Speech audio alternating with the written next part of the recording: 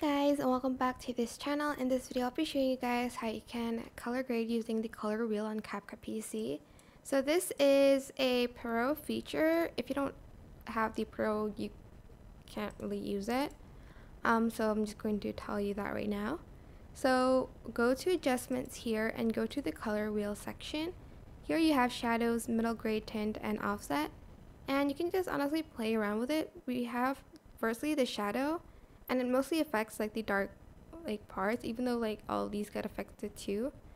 But at first you're going to see that it affects that most.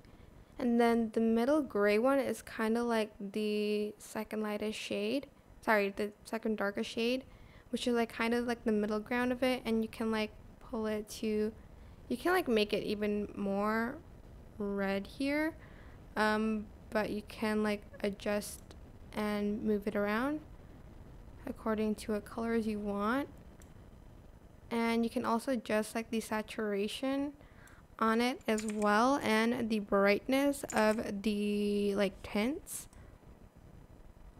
Just going to move it like here a bit.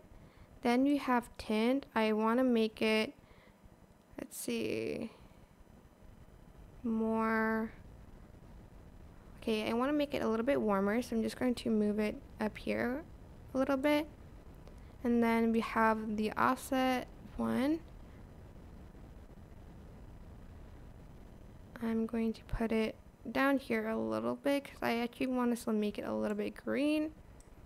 And you can adjust like the strength of the like filter you just made there.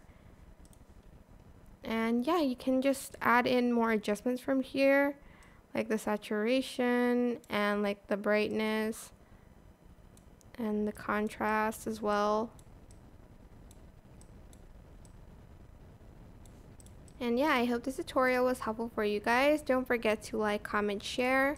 Also subscribe to this channel if you haven't done that already. If you have any questions, just leave it in the comment section down below, and I will try my best to answer them all for you guys. And if you found this video helpful, please click the thanks button above the description box down below. Thank you so much for watching. Bye!